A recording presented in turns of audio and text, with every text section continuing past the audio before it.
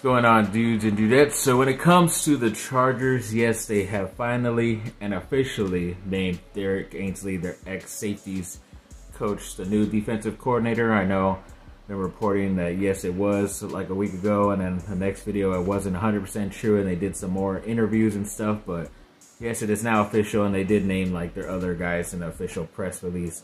It was Nussmeier, the quarterback's coach, and Jet Howard, as well the linebackers coach, and you know, what was his name? Tommy, the other guy, whatever, that I mentioned with, who's going to be now the cornerbacks as well. So, good luck to those guys. We'll see what they can do. But, like I said, I heard a lot of good things in the coaching world about Ansley, or Ansley, however you say it. So, we'll see how this goes. And then when it comes to Duke basketball, yes, this last Saturday, I believe it was, they played Virginia Tech. And we're able to beat them this time. I know they had a tough game the last time they played them up there in Blacksburg, but they were able to get the victory 81-65 at home. They are now 15-0 at home, which is nice, but they do have, no, they did beat North Carolina. They do have North Carolina this Saturday in North Carolina, so we'll see how that goes. But John Shire, the new head coach, was able to break an 80-year-old's record at Duke, where he is now the all-time winningest first-year head coach there, so he's got it by 1 now. Remember last video, I think we talked that he tied the record at 20, so now he has 21. So it's nice that he was able to get that little victory that even Coach K wasn't even able to get in his first year. So we'll see how this goes. They aren't officially ranked. I didn't look at the AP poll this morning, but we'll see where they rank and going into that game, like I said, against North Carolina this weekend. Then when it comes to the Anaheim Ducks, yes, I think they're still on the road. They were over there in Carolina, of all places, playing the Hurricane, and were able to get that victory 3-2 the other day, so that's nice. A nice couple more victories in a week. We'll see what can happen. It's kind of weird because I always thought the NHL was going into the playoffs too, but I think they're kind of like in the mid part too, so I think I'm ahead of schedule when it comes to NHL, because I was hearing like guys are getting traded and leaving the team and all this other stuff, so haven't heard any Ducks get traded, so we'll see. Then when it comes to the Atlanta Hawks, yes, they recently made a hire over the weekend with an ex-Duke player in Quinn Snyder, who was recently the Utah Jazz head coach, but left there kind of like on bad terms a little bit, just didn't like the direction they were all going and stuff. And he's still a good coach, so everyone was wondering when he was going to get his new opportunity. And it is kind of weird that they were able to, or he was able to get this contract. It was like a nice 4 or 5 year deal, even though it's still the middle of the season, or a NBA season. You usually don't see that with players or with coaches, but I think even Joe Mazzulla of Boston, and I think even maybe the coach up there in the Nets were able to get a new contract as well. So overall, it's a nice thing to have another Duke coach out there, or ex-Duke player. So we'll see how this goes with him. I think it should be interesting because they are still in the playoffs, Atlanta, but we will see. And then Travis Barker recently injured his ring finger again, which I don't know if it's going to put a hold or any like start time to when it comes to the concert coming up soon. I know they are going to start their world tour, I think in March. I forget when exactly the date is, but I know that goes on to pretty much throughout the whole year, because then in later half of the year, they will be in Vegas on that When We Were Young concert as well. So we'll see how this goes. I know he is one of the better drummers out there, and he still has times where he's had surgery on one of his hands and played drums with just one hand, which is pretty crazy, especially when he was like in plus 44 with Mark Hoppus. I think he did that as well, but we'll see. Hopefully it's not some crazy Kardashian voodoo that he's gotten, but we'll see.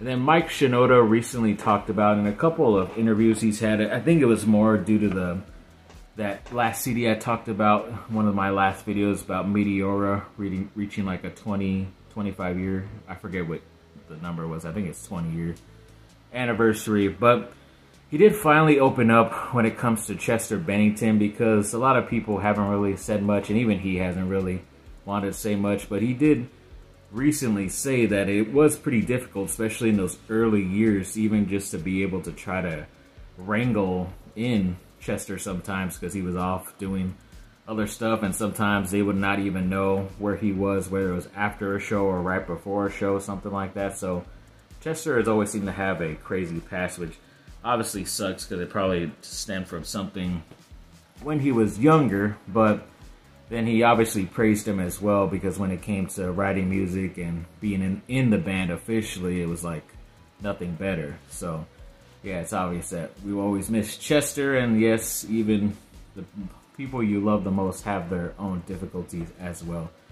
If you love them enough, you will deal with it. So I guess we'll move on to, yes, one of the bigger things that happened this weekend. I was kind of off and on about this game. It was just too much anxiety watching the Lakers and Mavericks play yesterday on Sunday, just because of how good of a game and how competitive of a game it was. Luckily, I was not watching earlier before halftime, because apparently the Lakers were down by the most 27 points and even like 14 points at halftime. But when I was watching, it was pretty competitive. But yes, the Lakers were able to beat the Mavs 111 to 108 in the last couple seconds.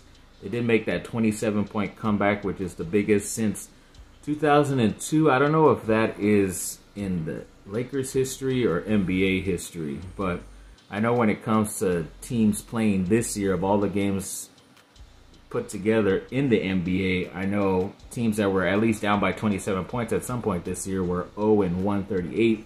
But now, of course, the Lakers have beaten that. Of course, my team is going to be the one doing it. But that's what happened too when it was that 2020 year, where they made some of the trades and they were finally starting to get this groove on. And then all of a sudden, everything stopped because of COVID. And then it wasn't that surprising that once they got in the bubble, in the bubble, and were more focused on basketball, they were able to come out victorious. So I'm not saying I hope there's another stoppage of COVID, but I'm just saying that this team, as long as everything stays healthy and, you know, they're able to keep the camaraderie going, then I think they definitely have a chance to upset a lot of teams in the playoffs, in my opinion.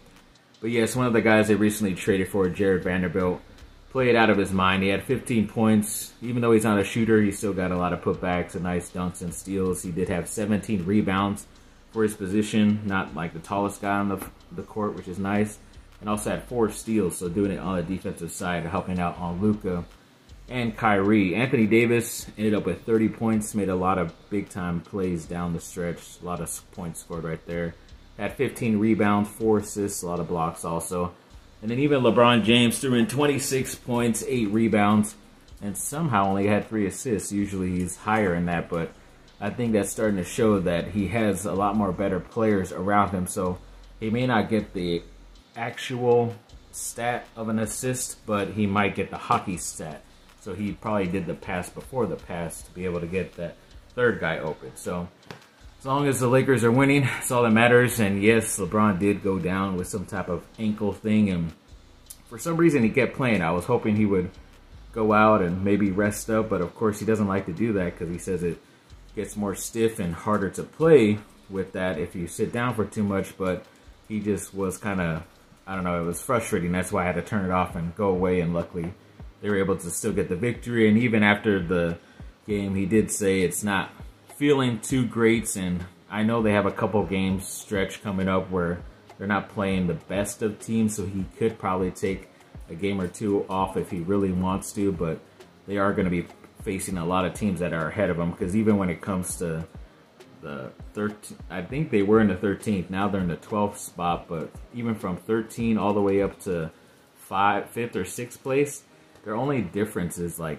2 to 3 games. So like I said, if you go on a mini run, 3 to 5 game win streak, then you could be all the way up from the bottom to the top, as one philosopher Drake said.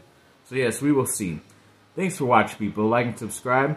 Comment down below. Let me know what y'all think. Have a great rest of your day. Bye.